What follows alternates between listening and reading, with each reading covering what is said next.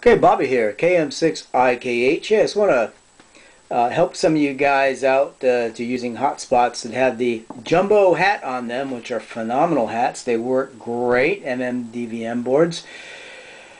When you get these boards up and running, first you wait about 3 to 4 minutes for them to boot. It's just a Raspberry Pi thing. They're just not going to boot like your computer. So it takes 3 to 4 minutes, sometimes a little bit more, for them to go through the complete boot sequence in the Linux.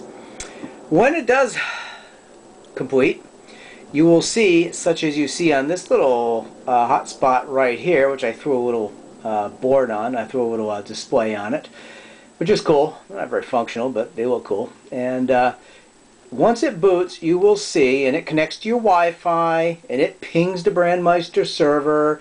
You will see the red light flashing exactly at this pace. You will also see the little green light steady on just like this. And then when you push the pickle on your radio, two lights will go on, the DMR and the push to talk. And that looks a little like this.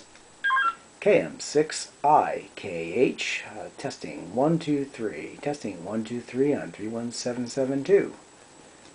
Finger off the pickle, one light is on. I'm in DMR mode, I think, because it's nice to have that screen that shows. And then you'll see that light will hang a little bit. That blue light will hang. It's still, communicating with the Brandmeister server, and then that little blue light will fall off if nobody gets back to me. And there it goes. The light just fell off, but the red light always continues blinking at that pace. The little green light will stay on at that pace. One more time for anybody that missed it. Push the pickle. KM6IKH.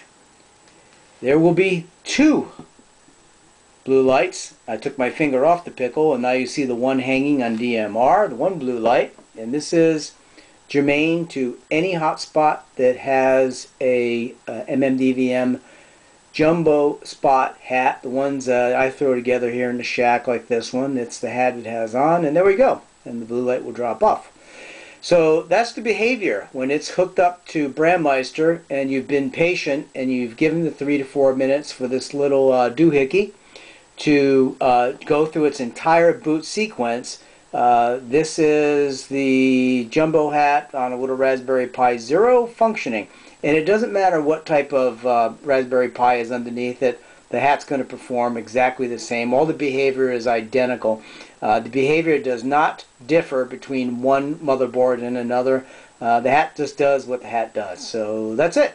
So I hope that helps you guys out a little bit. Anybody that's running a hotspot with a jumbo hat, that is the behavior of a running, functional, and connected jumbo hat. KM6IKH, 73 guys.